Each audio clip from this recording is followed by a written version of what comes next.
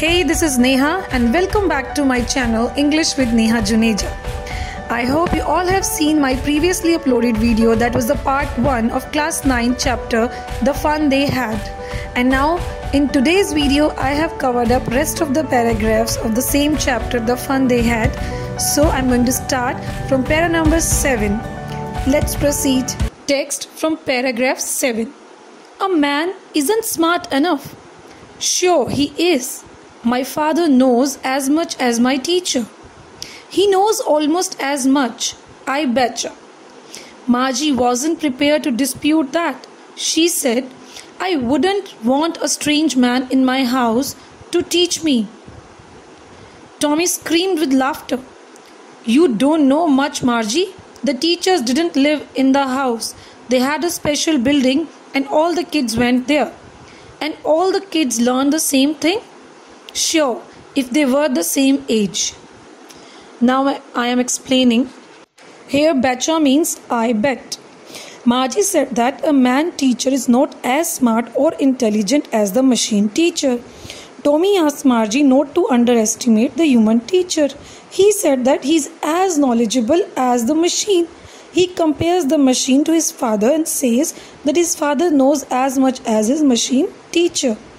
Tommy could bet on that the human teacher knew as much as a mechanical teacher did.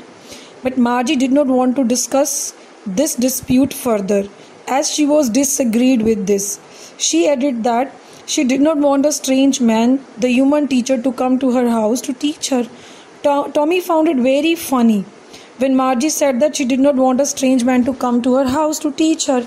Tommy said the teachers didn't come to the students' house to teach them. They had a special building, a school, and the students went to the school to study. Margie was so surprised. She was astonished and asked that, did all the children learn the same thing? Tommy said that all the children of the same age studied the same thing. Text of paragraph 8. But my mother says a teacher has to be adjusted to fit the mind of each boy and girl it teaches, and that each kid has to be taught differently. Just the same, they didn't do it that way then. If you don't like it, you don't have to read the book. I didn't say I didn't like it, Margie said quickly. She wanted to read about those funny schools. They weren't even half finished when Margie's mother called, Margie, school.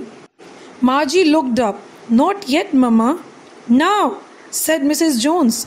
And it's probably time for Tommy too. Margie said to Tommy, can I read the book some more with your after school? Here Margie refers to a machine teacher. She says that her mother told her that machine had to be tuned to the level of each boy or a girl who was studying from it. So each child had to be taught separately depending on their level. To this Tommy replied that in the past they did not do it that way. Tommy got irritated at Margie and said that she need not read the book. Margie is interested in the book. She wanted to know what kind of schools they are in the past, as she felt that they were fun. Margie had read just half of the book when her mother called her, as it was the time for her to attend a virtual classroom. Margie's school was in the next room, next to her bedroom. She said to her mother that not yet, she did not want to go to school. Margie's mother said to Tommy that it was time for him to go to school too. Margie was so interested in reading the book that she asked Tommy if she could read the book with him after school. Paragraph 9. Maybe, he said nonchalantly. He walked away whistling, the dusty old book tucked beneath his arm. Margie went into the schoolroom. It was right next to her bedroom, and the mechanical teacher was on and waiting for her. It was always on at the same time every day except Saturday and Sunday, because her mother said little girls learn better if they learn at regular hours. The screen was lit up and it said, today's arithmetic lesson is on the addition of proper fractions. Please insert yesterday's homework in the proper slot. Explanation to the text. Nonchalantly means not showing much interest or enthusiasm or being careless. Tommy tried to ignore her and said that maybe she could read it. Tommy was feeling very great because Margie was interested in reading the book. He placed the book under his arm and he went off to his home. Margie reached her school. It was a room next to her bedroom. It was a virtual classroom. There was a machine teacher for Margie. It was on and it was waiting for her to begin teaching her. Margie studied all the days except Saturdays and Sundays at the same time from this mechanical teacher. Margie's mother was very particular. She had told Margie that she would learn better if she would study every day at the same time. Margie sat in front of the machine, similar to a computer, and the machine was turned on. It said that the lesson of the day was in arithmetic and the topic was addition of proper fractions. Further, it instructed her to insert the homework of the previous day in the slot for inserting the homework. Text of paragraph 10. Margie did so with a sigh. She was thinking about the old schools they had when her grandfather's grandfather was a little boy.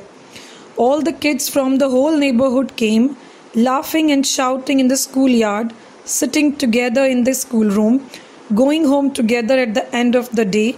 They learned the same things so they could help one another with the homework and talk about it. And the teachers were people. The mechanical teacher was flashing on the screen when we add fraction 1 by 2 and 1 by 4. Margie was thinking about how the kids must have loved it in the old days.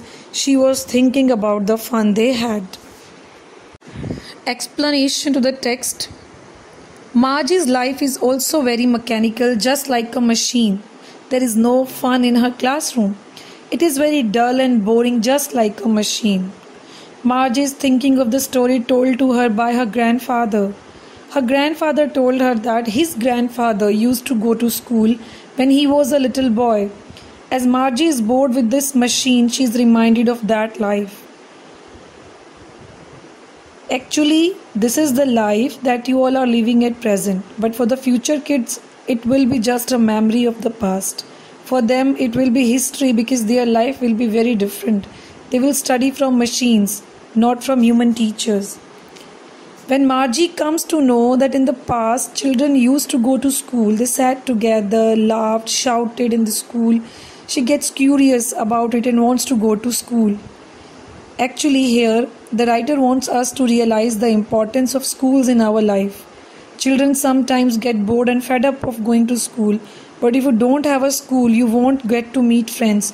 Your life will be very dull and boring.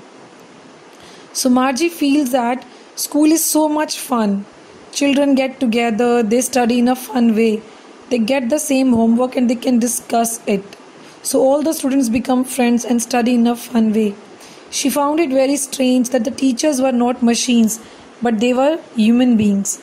As Margie had inserted her homework, the machine started with the lesson. There was no pause, no time for fun, no time for chatting, and no time for interacting with friends.